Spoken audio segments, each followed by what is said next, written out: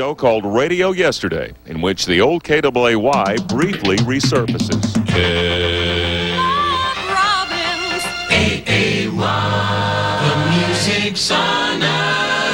The wacky DJs, the hit music, the satire, the crazy stunts and promotions, the giveaways. It all started with KAAY. 50,000 watts may have meant a signal that traveled a long way, but its legacy has gone so much further.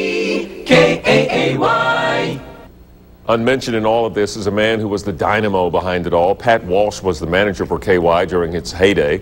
In the late 70s, he left KAAY and became a media consultant. Walsh is now hospitalized with a blood infection, and we wish him a speedy recovery.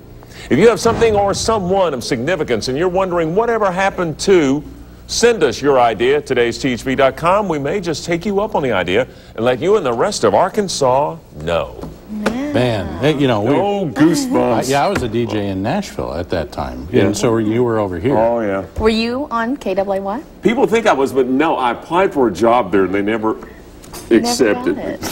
Oh.